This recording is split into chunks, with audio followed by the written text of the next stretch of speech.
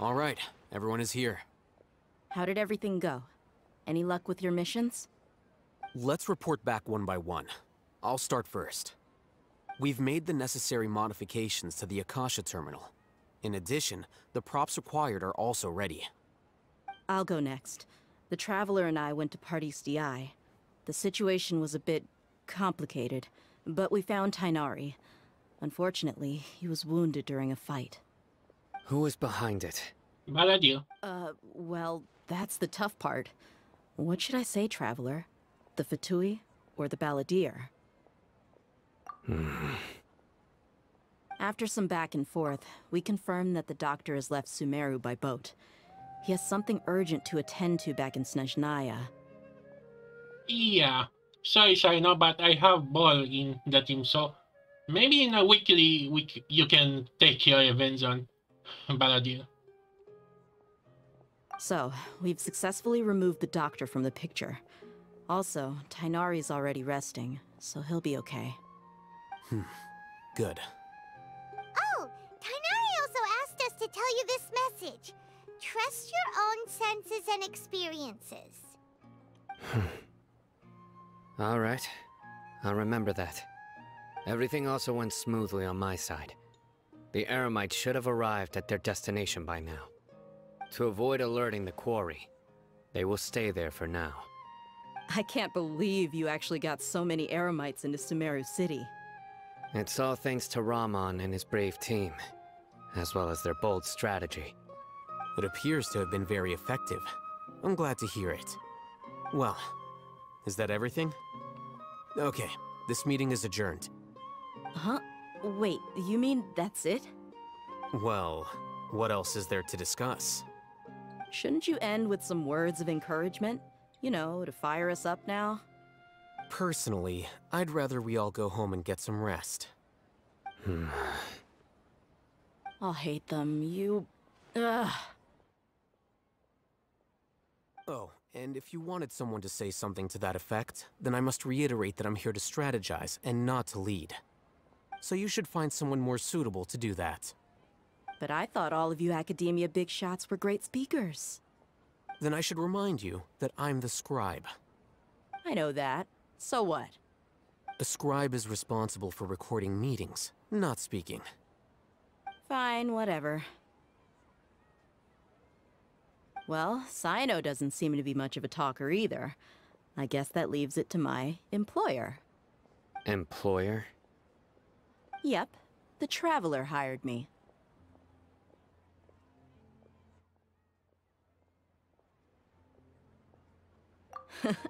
That's right. So come on, boss. What do you have to say for the team? Yeah, say something to boost morale. Huh? What are you all doing here? Oh, it's Nilu! And here's the field member. Actually, now, let me think of this. We have Pyro, Dendro, Electro, Water. What we missing? Oh yeah, Electro and Geo. I think we can be Geo and... Oh yeah, we're actually 6 and not 5. Yeah, I wonder what they're gonna do with Nilo now. Hey everyone. I'm not disturbing you, am I? Not at all. I was actually just about to go find you. Judging from the group and all your serious faces, you were discussing something important, weren't you? But you also look like you're up to no good. Seems pretty interesting. Sorry, Nilo, but we have to keep your mouth shut. Imagine that. Although I bet Alhazam is gonna say something. Welcome, Nilu. Would you like to join us? Okay, this is totally opposite. Alhazam. You know, this is just Nilo, a dancer, not some kind of warrior or something. Huh? Join you? Alhazam, what are you planning? You mean, you also want to discuss something important with me? Yes. Something very important. Nilu, Are there any breaks in your performance schedule in the upcoming days? Huh? Wait, you're seriously inviting me?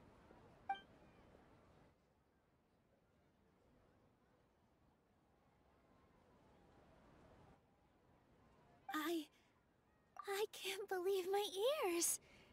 You are truly the bravest and most passionate people of Sumeru, well, that I've ever met. Well, congrats, Archon. You just leaked the plan to the Academia. She has...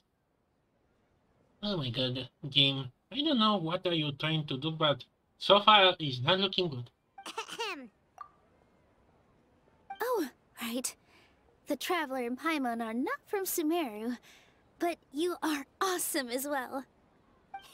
That's right. I must admit that I'm a little scared. But I'll try my best for Lesser Lord Kusanali. If I can somehow use my abilities to help you, then count me in. You are Genshin. I don't know why, but I feel something stupid is gonna happen.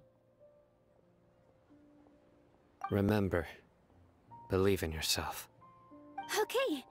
I'll get my friends at the Grand Bazaar to help us tomorrow. Just remember not to say too much. Be discreet. Yep, you got it. All the preparations are done.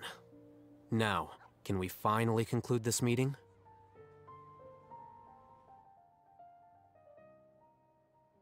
So, have you thought up what you'd like to say, boss?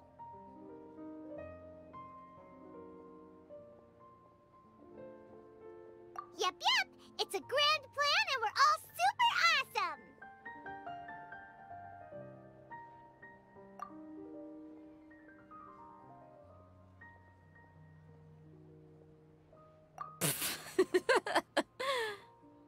Well said. A good night's rest before an operation can be the difference between success and failure. Thankfully, I've had my place to myself recently. It's been nice and quiet. Huh? Oh, nothing. Alright, let's all go home and get a good night's sleep so we can be up early tomorrow. So what I heard, he kinda has a roommate. Someone that now wants death to Doya. No, it was Doya or Doria? You know, the Electro one with the genie. Maybe he's gonna appear in his quest, and when that's gonna be. Okay. So I guess that means it's time to say goodnight now. Yep, good night everyone! Hello, you two. Sleep well? Not really. Paimon got too nervous thinking about today and didn't fall asleep until the sun was almost up. What about you all, Hatham? Naturally, I slept just fine. After all, a good rest should be considered part of the plan, since energy is an important resource. You just want to show off how calm you are. It's crucial to dissipate any tension before we execute our plan. The only thing you're doing is being annoying. Anyway, do you need me to go over the game plan again? Yes, please, because I kinda want to hear the plan in first place. Our target is Grand Sage Azar's office. Everyone in the Academia knows that's where the Grand Sage's console is. Only they can operate it. Many restricted commands and operations are executed via that console. I'm sure that console has a way to free Lesser Lord Kusanali. You know, Paimon's been thinking, what kind of technology could let the sages imprison even a god? That isn't something they could have accomplished with their scholarly talents alone. In the Sanctuary of Suristhana, there's a device of Greater Lord Rukkhadevata's that she once used to isolate herself while meditating. 500 years ago, the Grand Sage at the time modified the device so that it can no longer be controlled from the inside. They were effectively trapping one god with the power of another. So, how are we gonna get to the Grand Sage's office? Don't forget, Today is Nyargarbaha Day, arguably the most important day to the academia. The sages and core academia personnel are busy loading the latest batch of research developments and legal decrees into knowledge capsules so that they can be entered into the Akasha. All the Darshan's researchers have their noses to the grindstone, and the academia's grounds are flowing with all sorts of people. It's the perfect time for an infiltration. When the Grand Sage leaves his office to supervise the entering process, that's our cue to access the console and free the Dendro Archon.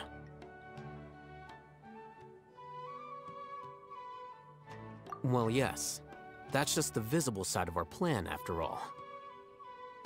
If precedence holds, the academia should have already started preparing for Nyargarbaha Day. Everyone should be in position. All that's left is for us to lead the charge. Let's go. So are we just gonna walk in through the front door, or...? Yes. Were you expecting a stealthier approach? Please, no. Paimon can't think of a good comeback. Alright, it's all on Alhaitham if things go south.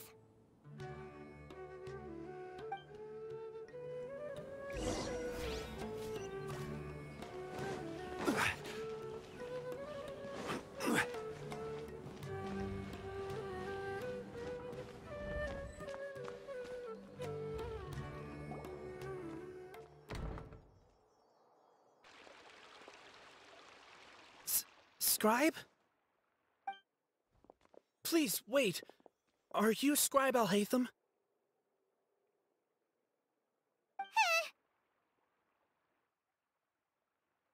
That's me.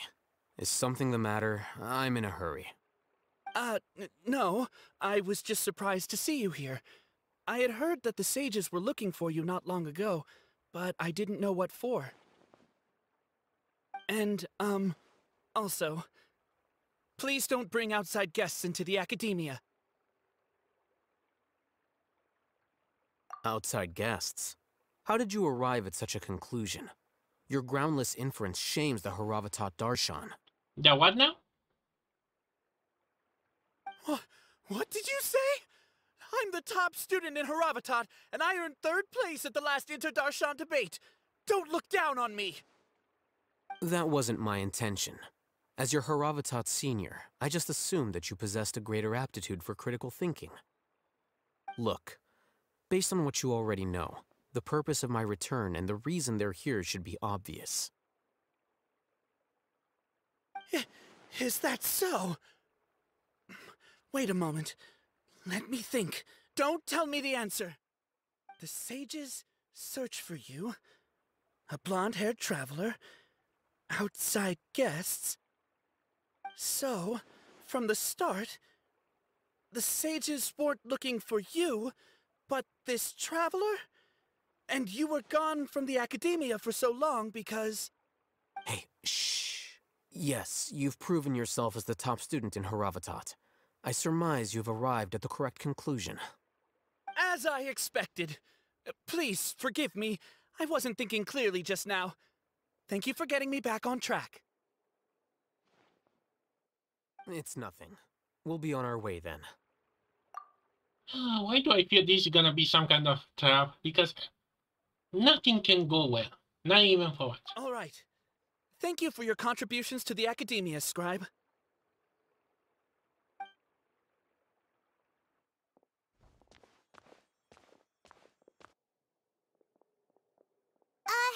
What the heck just happened now? What did he just guess?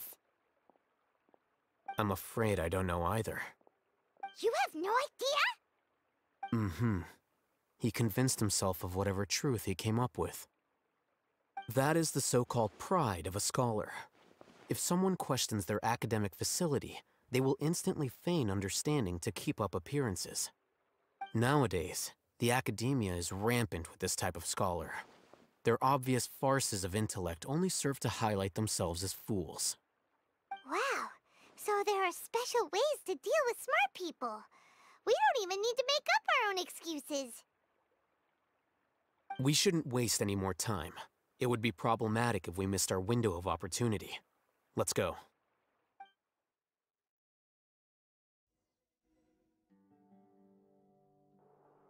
Is this the Academia's library?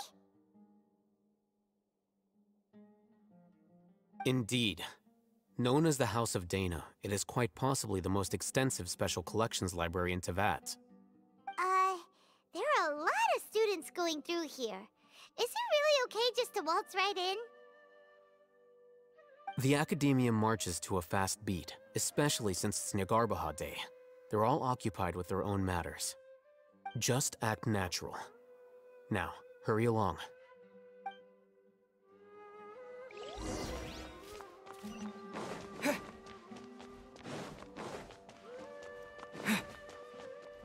Oh wait, I just noticed I was the traveler, not Janli. What's this platform for? It's a lift that Academia personnel use to access higher floors. Are we gonna take it then? The Grand Sage's office is up there somewhere. No, not right now. We can't guarantee that we won't run into the Great Sage. Let's step back and observe for now.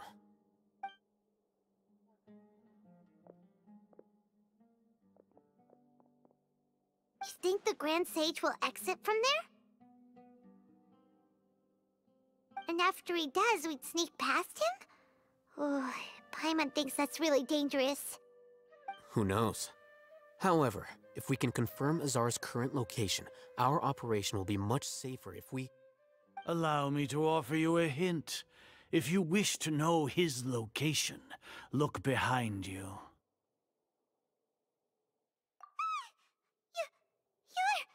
What's Grand Sage Azar doing here? Oh, I have... Oh no, this is a term. I have some mutator.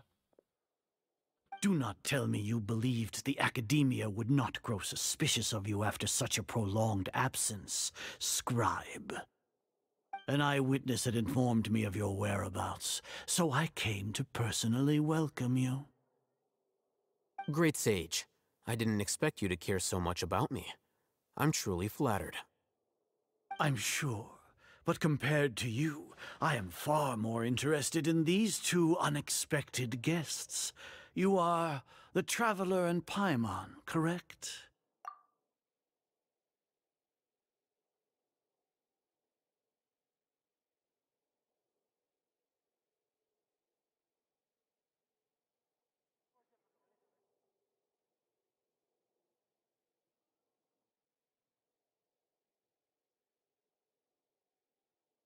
It's a pity that only now have I been afforded the opportunity to formally meet two of Sumeru's most esteemed guests. I do apologize for my lack of decorum. Excellent. You immediately initiated discussion instead of attempting to prepare some perfunctory excuse. You clearly understand the situation at hand, and have no intention of making a reckless stand. The foot traffic here renders this place unsuitable for discussion. Please, follow me to my office.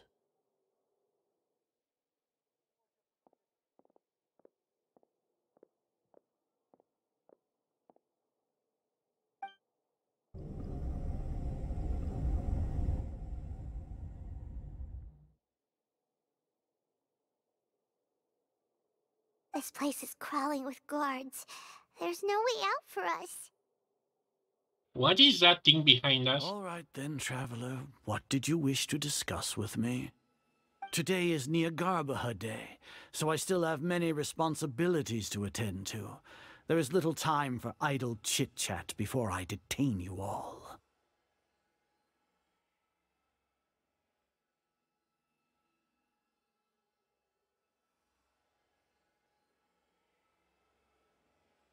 You seem to know quite a bit about our endeavors. If that is so, then you should be praising our great work, rather than using your trivial misgivings in a futile attempt to sway me. Trivial? Then tell me, what do the Fatui want from me?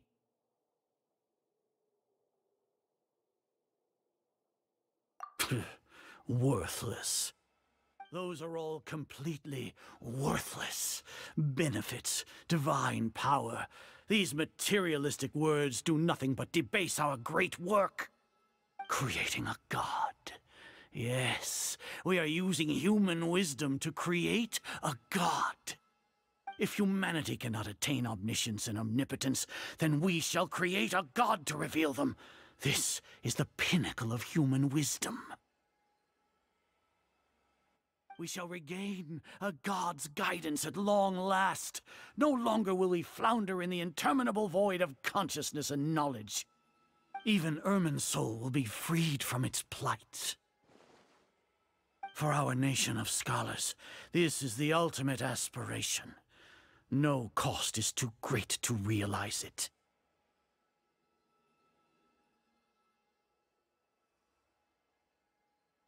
You will never understand the rapture of having a god be born within your very hands. With your degree of knowledge, you cannot even comprehend such an emotion. Gods exist on a plane that far eclipses humanity's. Lesser Lord Kusanali, what can she even do? Care for the people? Fend off sandstorms? Fabricate silly fairy tales? These are but child's play for the academia. Does that make us equal to the gods? We are a people favored by Greater Lord Rukkhadevata. Though I may have personally not seen it, our forefathers bore witness to true wisdom. The ascension of the Lesser Lord has brought nothing but bewilderment to the scholars. They all ask, is that truly what true wisdom is supposed to look like? With that in mind, it is better to keep her isolated in the sanctuary of Suristhana, so our academy will not become embroiled in turmoil. What a pathetic justification! Do you really think that only the super smart or powerful should be able to call themselves gods?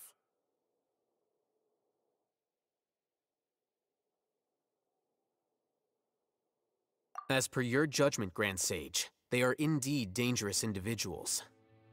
Not only are they acting against the academia, but their ideologies have the potential to lead scholars astray. Looks like there really was merit in my assignment. Oh, Hatham? Are you talking about us? Anyway, I've brought them to the academia as ordered, but it took some time and trouble. I hate them, you traitor!